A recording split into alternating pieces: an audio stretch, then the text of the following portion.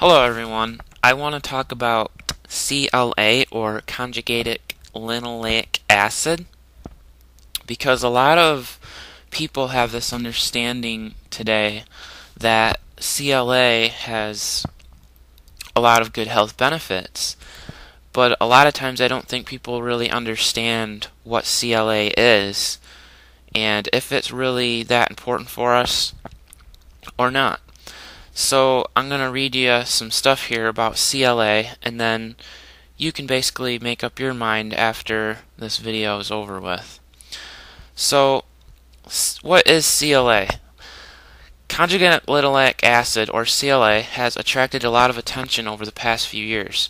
Many claims for benefits have been made, from enhancing weight loss and providing antioxidant protection to treating diabetes and cardiovascular disease. But is CLA all it's cracked up to be? Conjugated linoleic acid is one or more of 8 possible twisted trans fatty acids created from linoleic acid, also known as omega-6 essential fatty acid, EFA. In nature, the conversion of linoleic acid into CLA occurs naturally in the stomach of cows, goats, sheep, and other cud-chewing animals. Accordingly, CLA is found in the meat and milk fat of these species. Butter, for example, normally contains about 5 milligrams of CLA per gram of fat. CLA is also sold in supplement form. To achieve this, omega-6 fatty acids are processed, during which the original molecular structure of the fat is twisted into a different shape. The result is called a trans fat, and as more and more people are becoming aware, trans fats do not have the same desirable effects on health as essential fatty acids. In fact, CLA interferes with the conversion of EFAs, both omega-6s and omega-3s, to derivatives necessary for hormone production. CLA is not essential. Unlike omega-3s and omega-6s, without which we cannot live, we could live healthfully on a CLA-free diet our entire life. The body has no requirement for CLA, but the body has an absolute requirement for EFAs, which should not be interfered with. While CLA is touted for many human problems, there are relatively few human studies to draw on. Unfortunately, a substantial number of these studies indicate that CLA does not do in human studies what it appears to do in animal studies. Some animal studies suggest that CLA can perform antioxidant functions and might have anti-cancer, anti-inflammatory, anti-diabetic, and cardioprotective properties. Other studies suggest that CLA actually increases oxidation of cells, which is not so good and carries a warning about the possible worsening of some degenerative conditions. Besides, if one wants antioxidant protection, there are hundreds of substances with antioxidant activity equal to or better than CLA, including vitamin A, beta-carotene, and vitamin E. In addition, about half of all edible green plants contain hundreds of different anti-cancer, cardioprotective, anti-diabetic, anti-inflammatory ingredients. At the CLA doses used in human studies, the research results are quite disappointing. Most human studies find no benefits for the degenerative conditions for which CLA is recommended: weight loss, impaired immune and antioxidant function, and cardiovascular problems. The usual doses of CLA used in animal studies greatly exceed those used in human studies. This may explain why animal studies come up with better results than human studies, and may also explain the negative effects of CLA on liver and insulin in rats, and the changes in yolk quality and hatchability in eggs. So there appears to be a dose-related shadow side to CLA. Remove the shadow by lowering the dose, and the benefits also disappear. It seems that CLA is highly overrated in terms of human health benefits. More sizzle than steak, as the saying goes. To effectively treat human diseases for which CLA showed benefits in animals, larger doses than are normally available in food, cream or butter, or supplement form would be needed.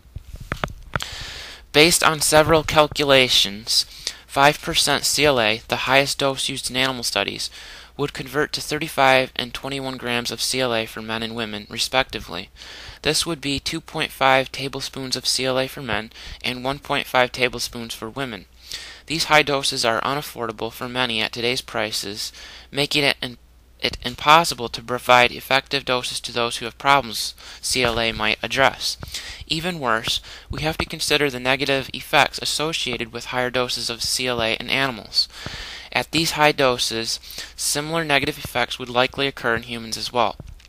In contrast, the same daily intakes or even higher, up to 10 tablespoons per day, are appropriate for the more important and more affordable omega-3 and omega-6 EFA mixtures.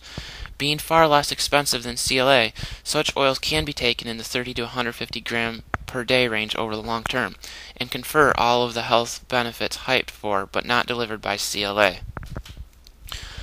So what should be our focus? Instead of using CLA, we need to focus on getting enough EFAs. Essential fatty acids cannot be made by the body, but because they are necessary for the normal, healthy functioning of every cell, tissue, gland, and organ, they must therefore be provided by foods. There are two kinds of EFAs, omega-3s and omega-6s. Most people don't get enough omega-3s.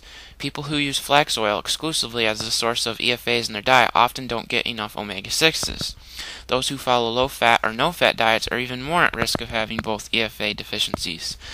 It is important to obtain both EFAs and in the most beneficial ratio, which we find to be 2 omega-3s to each omega-6. These EFAs should come from organically grown oils that retain their health-promoting minor ingredients, which include antioxidants, phytosterols, lecithin, and other oil-soluble molecules present in seeds and nuts.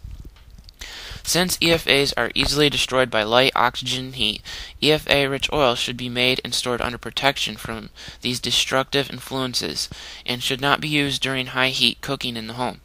While they can be used in hot soup or on steamed vegetables, they should not be fried, deep-fried, or even sautéed.